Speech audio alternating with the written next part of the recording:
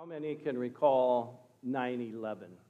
You know exactly where you're at and what you were doing. A friend of mine knew exactly where he was at and what was going on. He was in surgery. So he was in the hospital, and he was unconscious because he had anesthesia to make him unconscious for his surgery. And then there were a few complications with that, and so he was out of touch with everything that was happening for the next 3 days.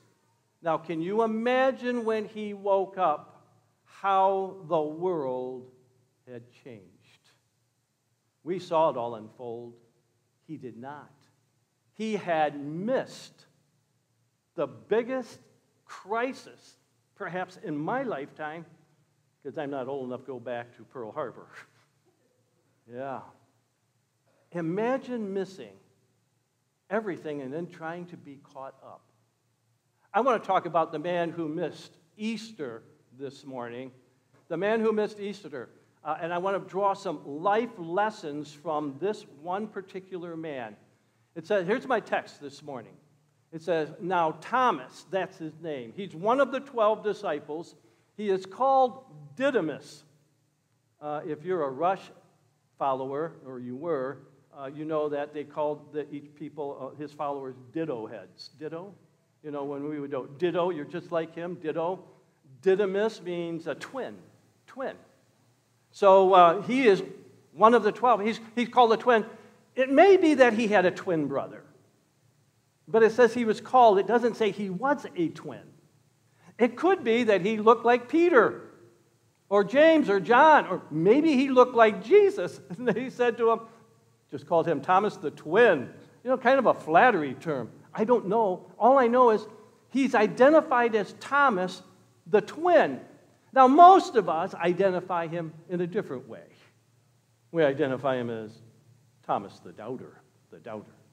Well, he was not with the disciples when Jesus came in his resurrected body to the upper room. He missed it. It's not the only thing he missed.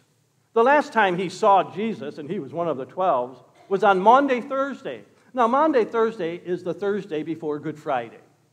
He had celebrated the Passover with Jesus, and then they went out into the garden, and there Jesus was praying, and he's one of those guys that fell asleep while Jesus was praying. I know what it's like. Some of you fall asleep while I'm preaching. He'd fallen asleep while he was praying, and later they were interrupted, disturbed from their sleep because the guard had come to take Jesus, and Peter jumps out of his sleep, he pulls out a sword, whacks off the high priest's servant's ear, and Jesus heals him, tells him, he saw all that, he was there for all of that. But soon as he was kissed by Judas, and they took Jesus away, Thomas fled. All the disciples scattered. You know what happens that night. Peter denies Jesus 3 times, even though he pledged his loyalty to him. He missed that because he didn't even stick around with Peter. He's gone. Where did he go? I don't know, but he's gone. He missed Good Friday. He wasn't there for the trials. He wasn't there when Barabbas was chosen over Jesus to be freed. He wasn't there.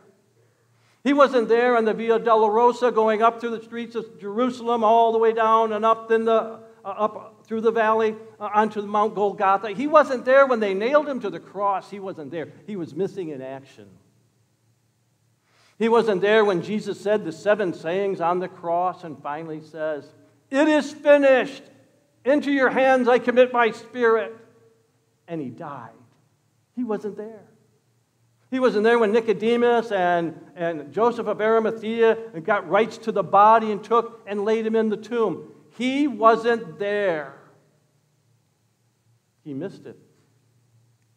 Totally missed it. He wasn't there on that Sunday morning. It was still dark. And Mary and the other Mary planned to go to the sepulcher and anoint the body of Jesus. On the way there, he wasn't with them. He didn't know that they were wondering, how are we going to move the stone? He wasn't there. He missed it. When they got there, something unusual had happened. There had been an earthquake, and as the angel of God landed and shook the earth, and the soldiers there that were guarding it were so afraid of them, they couldn't speak and they could not move. And the angel went over and rolled the stone away, and Jesus exited alive from the dead. He wasn't there. He wasn't there. He was missing. He missed it. He wasn't there when the Marys got there and found the tomb empty and saw the angel, and the angel said, "He is not here, for he is risen from the dead. Come see the place where he lay." Thomas had missed it. He had missed it. She went back and told Peter and John, and they darted out as soon as they found it. They're running and running, and Peter's a slug. That's kind of like me. I am not a fast runner. So John zips there, and he gets there first. He stops, and he looks inside. Finally, Peter arrives. You know how you stopped and looked inside, didn't go in? To go into the tomb would make him unclean. Unclean. From his Jewish heritage, he's waiting. I'm not sure I want to go. And Peter, you know Peter, act first, think later, you know. He zooms right in, and he looks around, and he sees, as the women had said, it's empty. There's no one there. John then goes in, looks, he sees just the linen laying there. Thomas missed it. The disciples come out and they leave and go back, but Mary, she ran along behind them. She's there and she lingers and she's crying. And she supposes that it's a gardener. And she says, "Where have you taken my Lord?" And he says, "Mary." And immediately she recognizes the voice and says, "Jesus." She's the first to see the resurrected Jesus Christ. Mary. She runs and tells the disciples, "Oh my goodness, isn't this great?" Two of the disciples are on the road to Emmaus, and they are so downcast, they're so burdened, their hearts are broken, they're so heavy. And all of a sudden, a third man appears, walks in, and he's kind of disguised, and I don't know how he's disguised. Maybe he has a hood over his head, you know, and he's just kind of looking down to the ground, and they don't recognize it, but it's the resurrected Lord Jesus Christ, my Savior. And he says, "Hey, why are you guys so downcast?" He said, "Where have you been? Don't you know what has just transpired these last 3 days? That the Lord, the Messiah, the man that we had hoped that would be the Messiah and deliver us, the Jews have crucified and killed him." And then he started explaining from the whole Old Testament, from the law through the prophets, how the Messiah must first suffer before he enters into glory.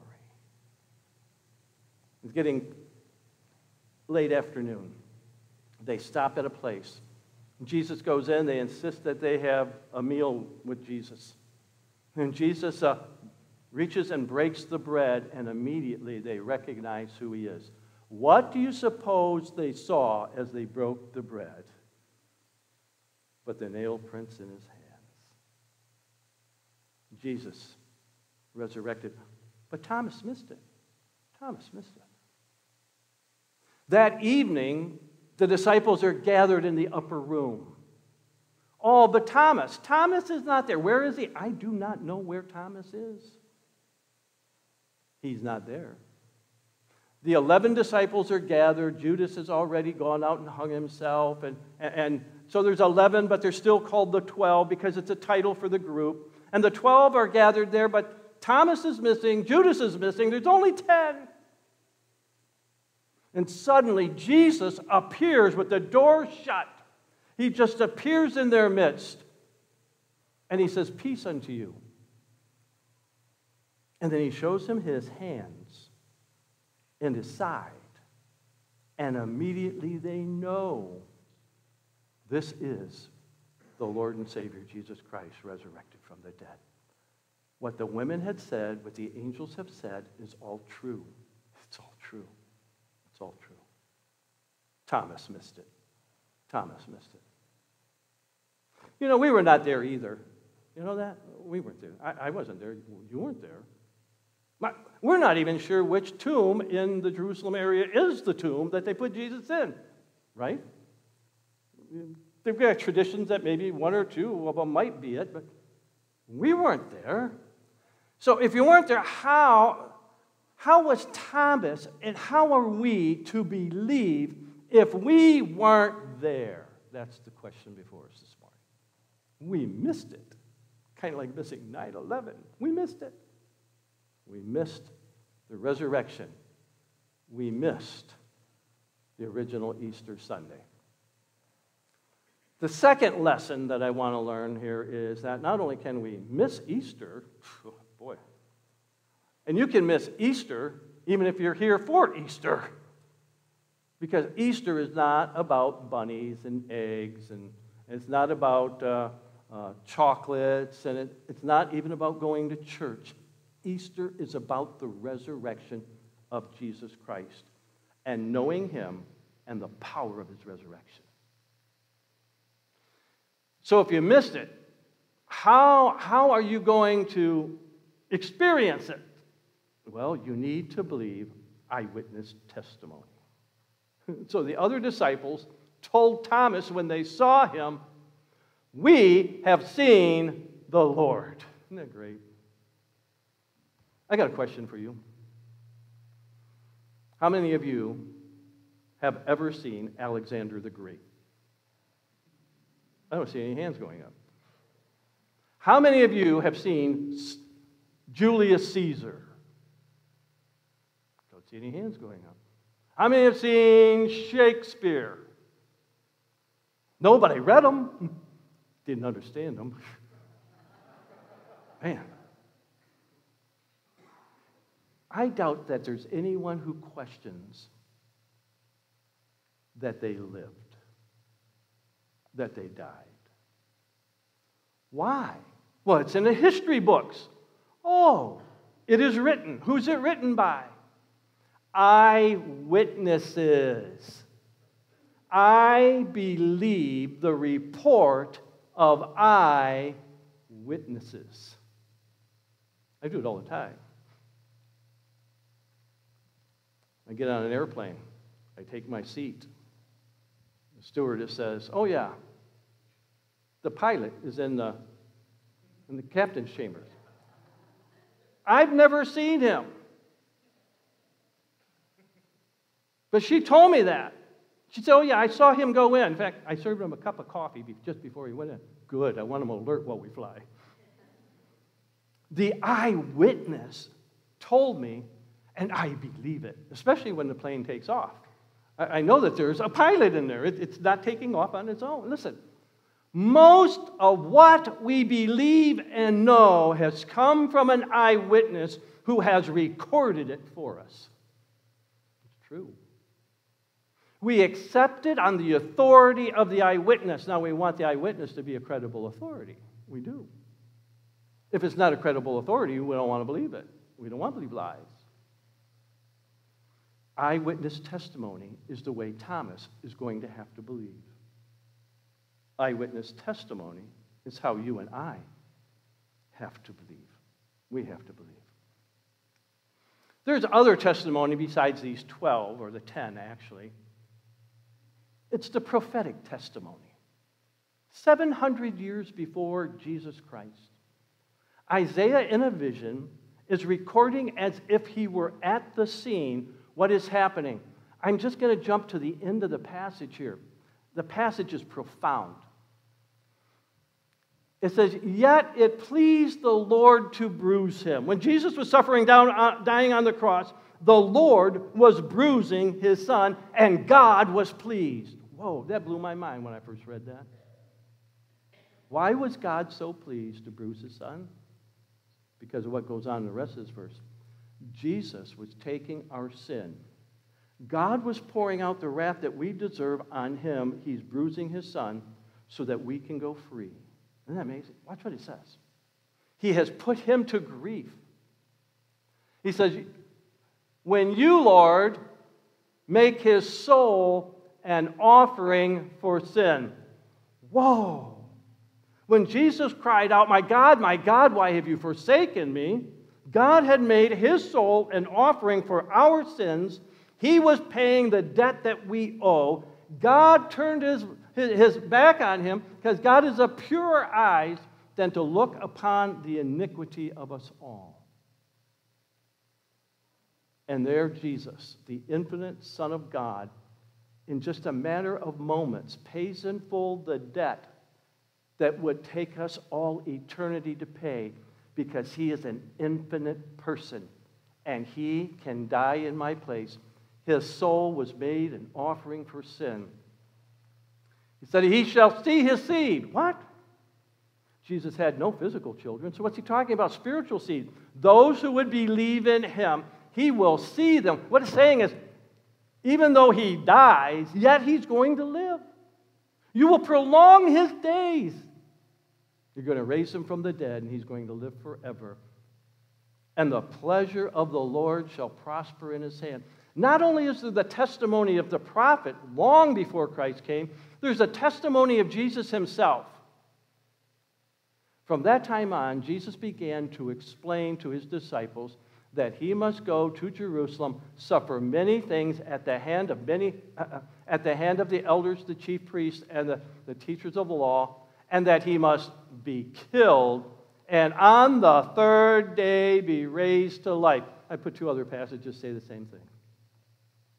Jesus was predicting that this is what is going to happen. This is his testimony. I'm going to die for your sins. I'm going to be buried, and on the third day I'm going to be raised from the dead. Whew. There's still other testimonies.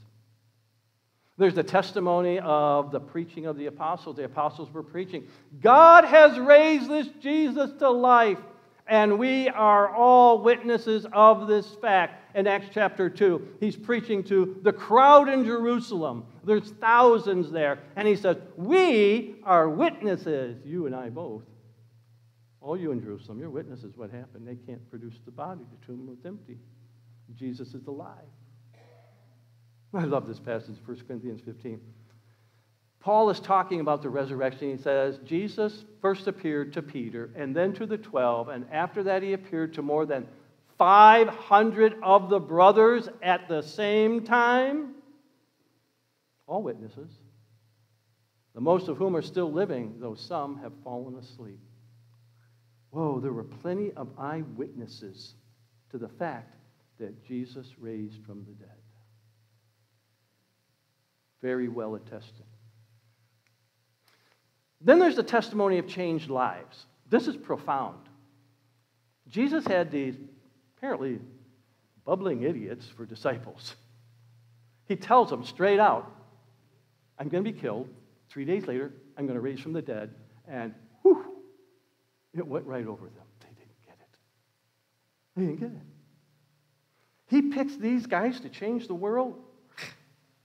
Every time Peter seems to open his mouth, he sticks his foot in it.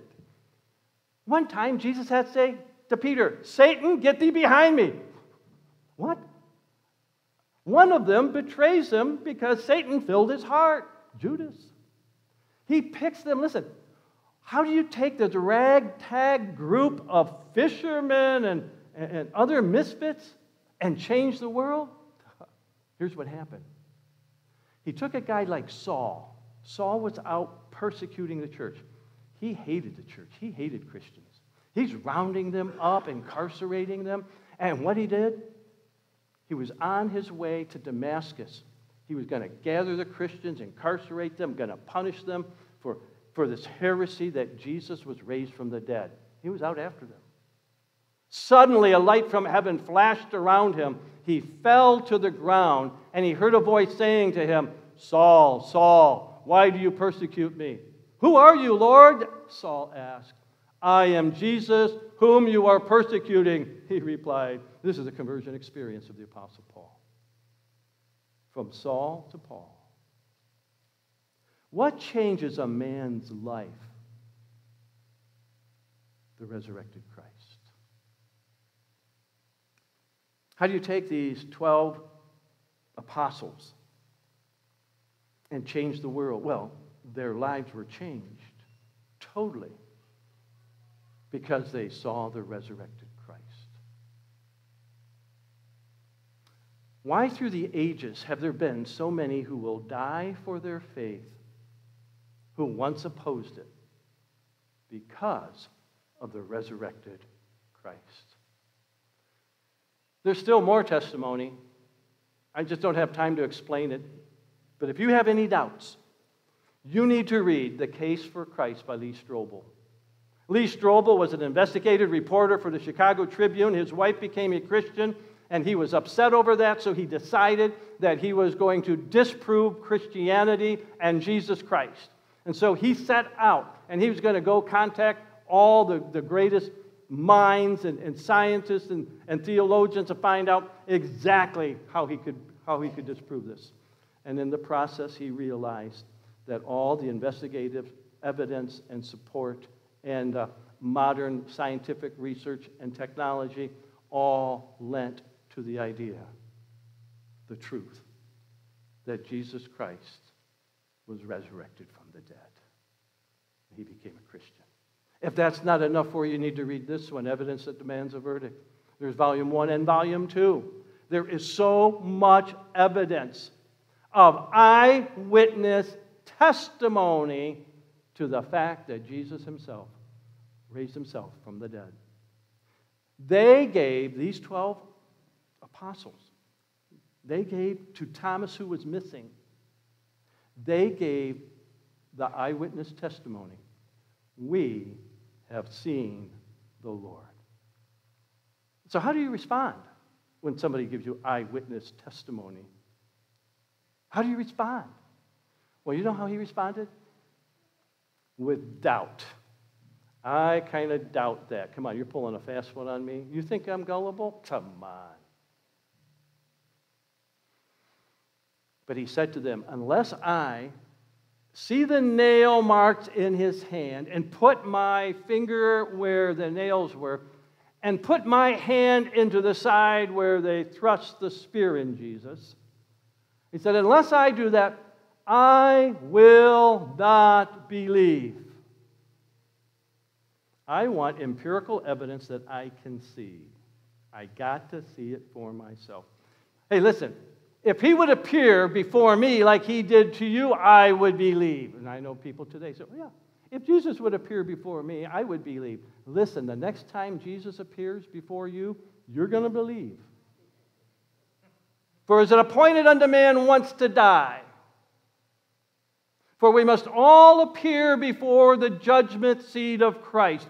You know what happens on that day? You're going to believe. You're going to believe. He missed it, and he would not believe. He missed it. Fourth lesson from the resurrection, Easter Sunday. The man who missed Easter. You can still experience Easter blessings even though you weren't there on Easter morning. That's a great point. A week later, his disciples were in the house again. And Thomas was with them this time. Now, I don't know why he's there. Maybe he's there to tell them, hey, it's been a week and I haven't seen him. What's going on here, you guys? You're still trying to pull him out? I don't know why he's joined them, but he's there. And it says, though the doors were locked, nobody's getting in or out, Jesus came and stood among them and said, peace be with you. Thomas needed that reassurance, right? Maybe he's thinking, man, I wonder if he's angry at me because I didn't believe. And Jesus then says to Thomas, put your finger here, see my hand. Reach your hand, put it into my side. Stop doubting and believe. Stop doubting and believe. You can still experience Easter blessing if you stop doubting and just believe that Jesus Christ is risen from the dead. Thomas says, my Lord and my God. He calls Jesus God. Jesus does not rebuke him. When angels are worshiped by men, they immediately rebuke you. Don't worship anyone but God. Jesus is God who has come in the flesh for the purpose to go to the cross and die for our sins, to be buried, and if it satisfied the justice of God, to be raised from the dead so that he might impart to us eternal life. And Thomas here says, Lord, my God. He makes Jesus his God. Wow. Then Jesus said to him, because you have seen me, you have experienced me, you have physically touched me and handled me, you believe. But here, blessed are those who have not seen me and yet have believed. Thomas, you wouldn't believe eyewitness report. You had to have this tangible thing.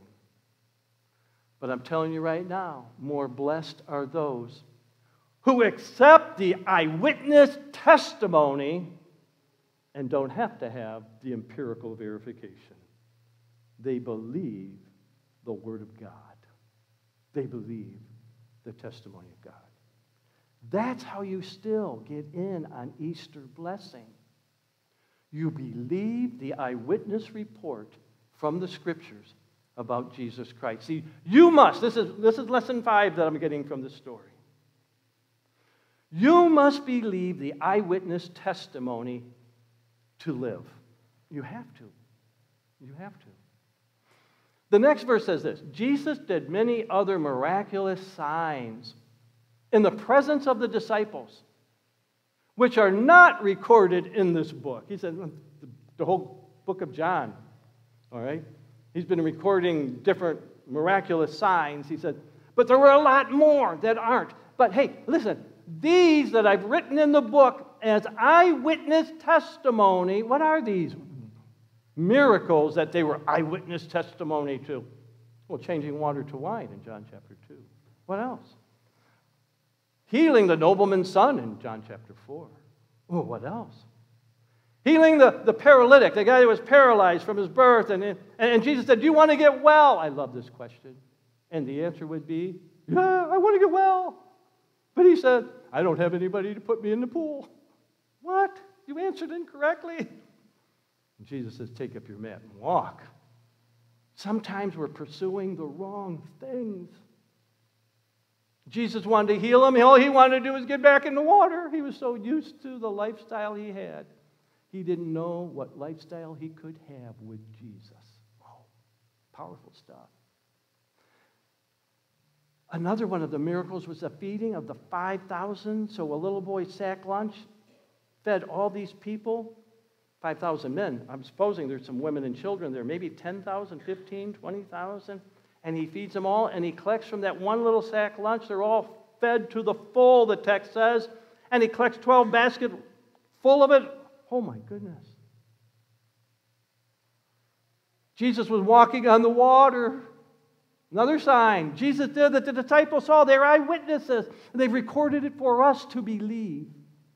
Peter gets out on the water and walks to Jesus because he believes in Jesus. He recognizes his voice, and he says, bid me to come out on the water. And he's walking on the water, and then the wind starts blowing, and Peter takes his eyes off of Jesus, and he begins to sink. He's an eyewitness testimony. He prays this real short prayer. Lord, help. Doesn't get much shorter than that, does it? And Jesus pulled him up, and they got back into the boat. Listen. They were eyewitnesses. They experienced, they recorded it, they written it down for us so that we know the power of this resurrected Lord. The man that was born blind, he spit on the ground and he mixed it with the dirt with his spit and made mud and stuck it in the guy's eyes. Whew. My eye doctor did that to me, I'd be smacking that guy and say, "What in the world are you doing to me?" He said, "Go wash, come back seeing," and he did. Listen, these disciples were eyewitnesses. They wrote it down for you and me. Jesus said, "Lazarus, come forth." And the dead man, dead for 4 days, came out of the tomb. He says, "Unwrap him. Unwrap him. Let him go." Then there's Easter Sunday. Jesus was resurrected from the dead. He said, "These are written down." There's this all of a sudden Jesus appearing in the room and saying, "Hey, touch and feel me." These are miracles. He said, "These were written that you might believe that Jesus is the Christ, the Son of God, and that by believing you might have life in his name." Whoa.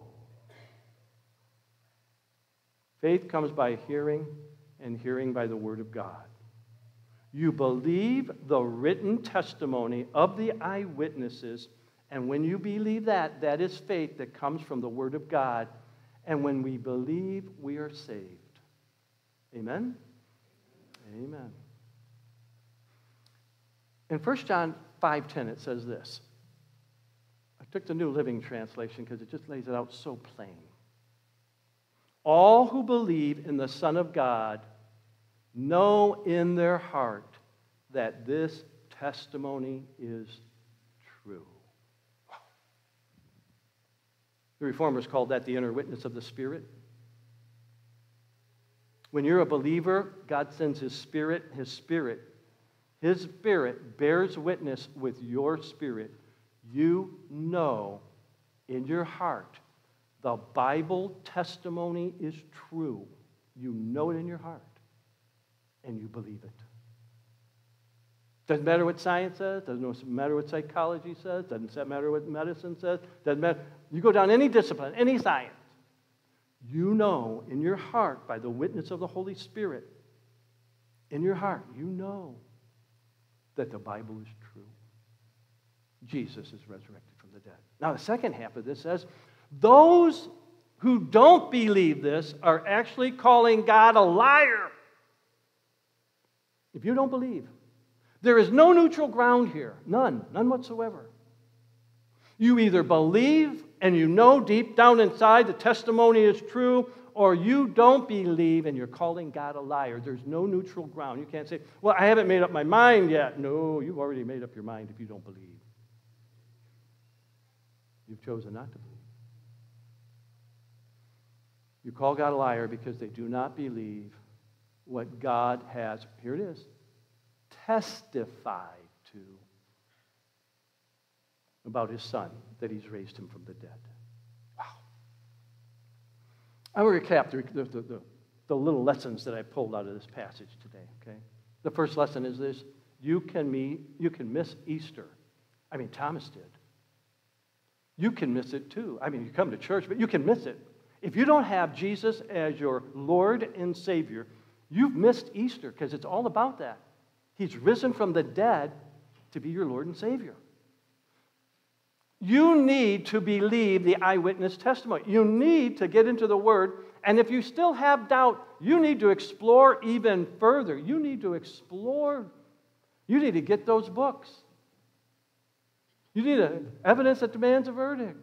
You need to look and find and discover this is all important. It's of eternal value. You have to overcome your doubts and come to faith. You've got to believe. You may still experience Easter blessing, even though you weren't there and you've been to many Easter services, but you can still experience it if you accept Christ as your Savior and make Him the Lord of your life. To do that, you must believe the scriptural testimony. Wow. Here's the point that I'm trying to get across today. You need to stop doubting and start believing. That's not original with me. That's what Jesus said to Thomas. Stop doubting. Start believing. Watch. Many of you have done that. I accepted Christ as an 8-year-old boy. And I got a statement up here that I'm going to read that affirms my faith. I believe that Jesus is the Christ, the Son of the living God, who voluntarily died for my sins and was raised himself from the dead to give me eternal life. Amen. That's what Peter said when he made the great confession of faith. Thou art the Christ, the Son of the living God. That's what Martha said to Jesus before Lazarus was raised from the dead. I believe that you are the Christ, the Son of God. That's what Thomas is saying, my Lord and my God. This is the heart. Now, if you believe that, I want you to say that with me, line by line, out loud, okay? And if you believe that, if you don't believe it, just keep your mouth shut and let's just listen to everybody else. But I want you to say it with me right now. I believe that Jesus is the Christ. Wait, time out. Some of you are just barely saying that. I want you to say it like you believe it. You sang earlier like you believed it. All right, let's start all over. I believe that Jesus is the Christ, the Son of the living God, who voluntarily died for my sins and raised himself from the dead to give me eternal life. Amen. Do you believe that? Amen. Amen. Let's pray. While your heads are bowed, maybe that was a reaffirmation of your faith. You've accepted Christ some time ago, and you say, I have. That was a reaffirmation of my faith. Would you raise your hand and just say, Pastor, I was just reaffirming my faith. I was saying the things that I already believe and know. For some of you, that was the first time you've ever made such a confession with your mouth, and you say, Pastor Dennis, that was the first time I ever confessed Christ like that. Would you raise your hand? Yes, thank you. Thank you. All right. Let's pray. Father in heaven, we are so thankful for the resurrection of our Lord and Savior Jesus Christ. We believe the eyewitness testimony recorded in the Scriptures that Jesus is raised from the dead. He is the living Son of God who paid the price for our sins, who raised himself to give us eternal life. We believe. Give us reassurance in our hearts that our sins are forgiven, that we are on our way to heaven. Change us from the inside out so that we have that Spirit bearing witness with our spirit that the Bible and the testimony is true. Use that word to change us. So like these apostles who couldn't do anything right, once empowered by the Spirit of God, you change them radically so that they would change the world. Change us too, I pray. In Jesus' name, amen. Amen. Please rise with us. As Christ did, up from the grave, he arose. And if you haven't seen, there actually is a movie, Case for Christ, that's amazing.